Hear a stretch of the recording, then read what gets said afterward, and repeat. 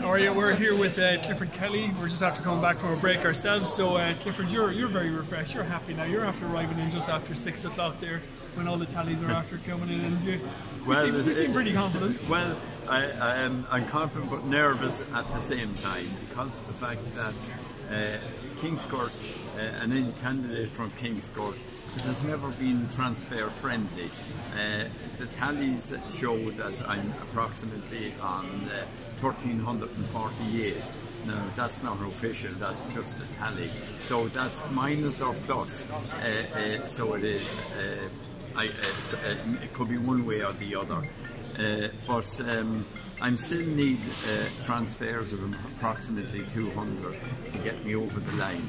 And I have to say I'll be quite nervous I see some transfers coming my way. Yeah, I think there is a very strong chance of Fianna Fáil taking 3 seats in that area. Yes, there's a very good chance there, but everything would have to drop right for that to happen.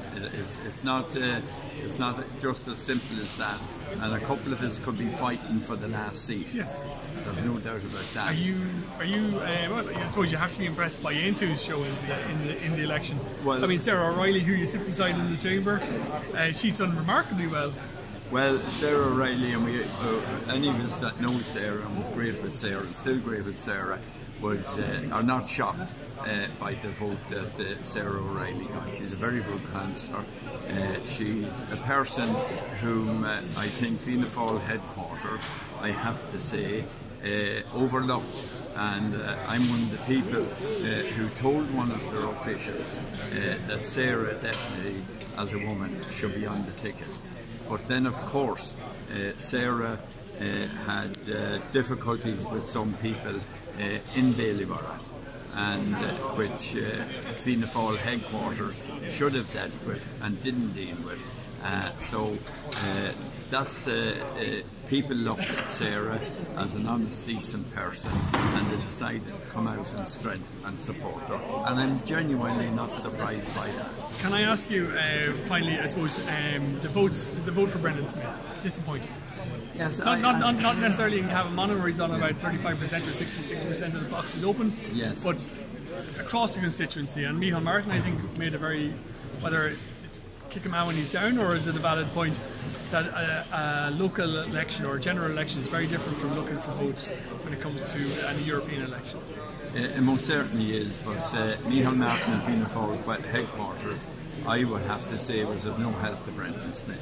And by adding a candidate on as they did, I think, and then telling Brendan that he had to stay out of a number of counties, and at the last minute discovering that they shouldn't have done that, and that they shouldn't have added a second candidate, that they then decided to tell him he could go into the other counties.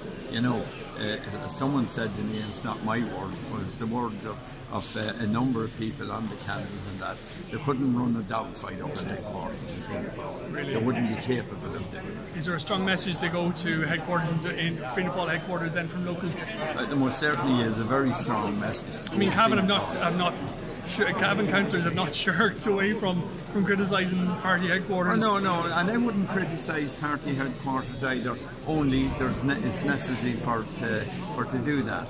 They definitely were of no help to us as councillors either here in this election. No organisation, no proper consultation, no plan whatsoever, none whatsoever, no structure in place or anything. So I mean, they were a hindrance to us rather than a help. You know. Thanks so much, Clifford. Right.